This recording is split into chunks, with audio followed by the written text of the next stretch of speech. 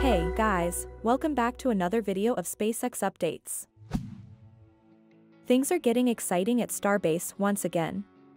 We're inching closer and closer to the second Starship flight, although a launch date is still to be confirmed after FAA approval.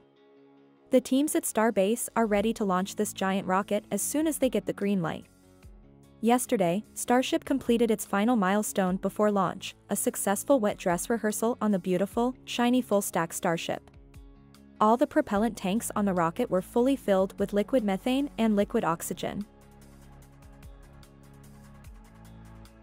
The Raptor engines, which power the world's most powerful rocket, use superchilled liquid methane as their main propellant and liquid oxygen as an oxidizer. It was amazing to see Starship fully loaded with propellants, but lifting off from the pad would be even cooler. Unfortunately, the FAA won't allow that just yet. We could also see SpaceX testing out the FireX system before starting prop loading. Another good news is that, since the congressional hearing last week, reports say the FAA and the U.S. Fish and Wildlife Service are making significant progress in approving the license. I'm curious to know if we'll see the launch on the speculated date of November 1st. Are you guys ready to see this beast of a rocket fly again? On the Cameron County website, 2 possible road closure schedules are posted for the 26th and 27th.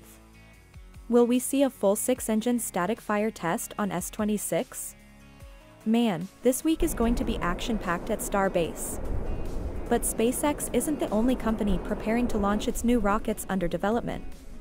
United Launch Alliance says its newest rocket, Vulcan Centaur, is ready to fly on its maiden flight on Christmas Eve, December 24th, from SLC-41 at Cape Canaveral.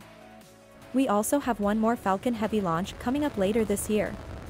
So, there will be no shortage of rocket launches before the end of the year.